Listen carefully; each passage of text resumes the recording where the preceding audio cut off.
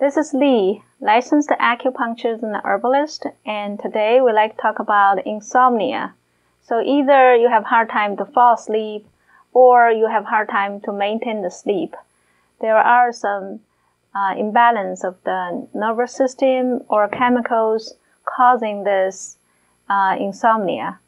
So in order to achieve the deep sleep, 7-8 hours, all the like melatonin, serotonin, cortisol, all the chemicals have to be imbalanced.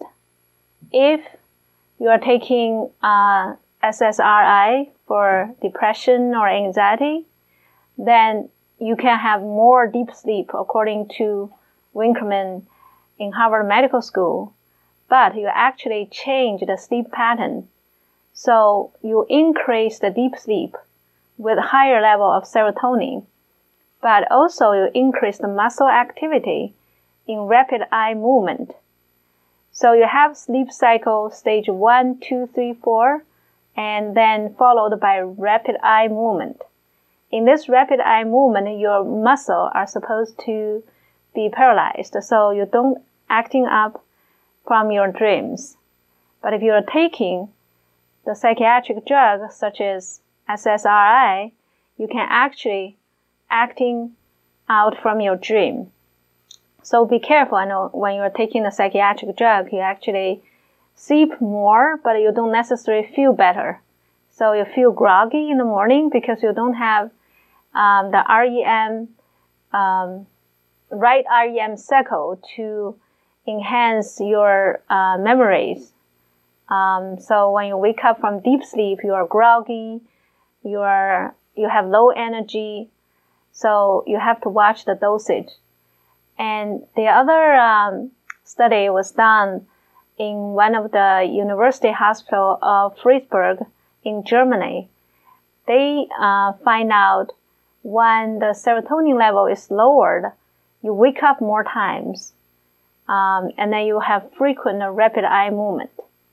So when people are stressed out or didn't eat the right food or eat too much anti-acid medication, your serotonin level can go down. You are not only depressed, but also you don't sleep well. So you wake up many times and you have so many dreams in rapid eye movement, and when you wake up, your brain just exhausted. You are anxious. So too much serotonin causes too much deep sleep, and too little serotonin causes too much rapid eye movement sleep. You have to balance that. And that way, when you go through 3 or 4 sleep cycles, so one cycle takes 2 hours. So stage 1, 2, 3, 4, and then you go to REM for 15-20 minutes and go back to stage 1. Stage 1, 2 is a light sleep, and stage 3, 4 is the deep sleep.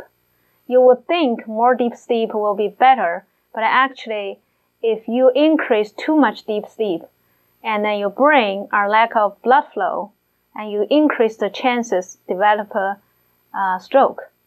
I think that's probably one of the reasons Rose Kennedy developed stroke around 80 years old, because she used sleeping pill chronically because of the tragedy in her life. But she knows how important sleep is, and that's why she lived up to over 100 years old. But then also life quality is very important. So to balance the cortisol, serotonin, melatonin, we just have to use natural way. Acupuncture is a one way, but you have to have sufficient treatment in the initial treatment. Dr. Spencer in Journal of Neuropsychiatry and Clinical Neuroscience did a study for 16 people.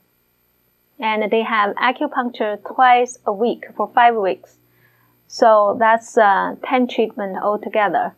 And they find majority of people have increased the melatonin level and reduced anxiety and depression, fatigue, and easy to fall asleep. So that's one study showing that acupuncture can be used to reduce the sleep problems. but you really need sufficient dosage. You want to do once a week or every other week, then it's not going to work. So initially, you need sufficient dosage to rebalance the hormones, the nervous system. And the other study by Dr. Omura also gave another reason why people don't get a good sleep, wake up earlier especially. And he tested the arm blood pressure and the neck blood pressure to the head. And he found out for people who have low blood pressure in the head, they have more waking up time. They don't sleep long enough to go through 3 or 4 cycles of the sleep, stage 1, 2, 3, 4, and REM. And to correct that problem, you can do some acupuncture pressure point to relax your neck muscle and bring the blood flow to your brain. Especially during deep sleep, if your neck muscles are so tight and you don't have sufficient blood flow, then you can cut dramatically the blood flow to your brain, and you could have minor blood clots or stroke, and the neurons can degenerate much faster. So relax your neck muscle and balance your hormones and nerves, meaning that you have to relax 2 hours before you go to sleep.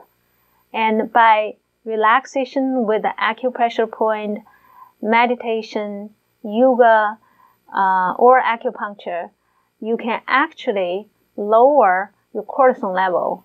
According to a study in Pennsylvania State University, when the cortisol level goes up, you wake up more. And when the norepinephrine, the fight or flight hormones goes up, you actually have more stage 1 or 2, the superficial stage of the sleep, than the stage 3 or 4, the deep sleep. So it's not the timing, how 6 or 8 hours you sleep. It's the pattern, how much time you sleep in deep sleep, REM. It has to be balanced so that you achieve 6 to 8 hours and feel energized, and your brain cells can go through regeneration, and you have better memory in REM. You consolidate your synapses, the connection between neurons, when you learn new things during the daytime. So if you tried all the relaxing techniques 2 hours before you go to sleep, you still cannot achieve satisfied sleep, then come to acupuncturist, have sufficient dosage of acupuncture, and then you go back to your relaxation technique, and then you can achieve the better sleep with better brain function.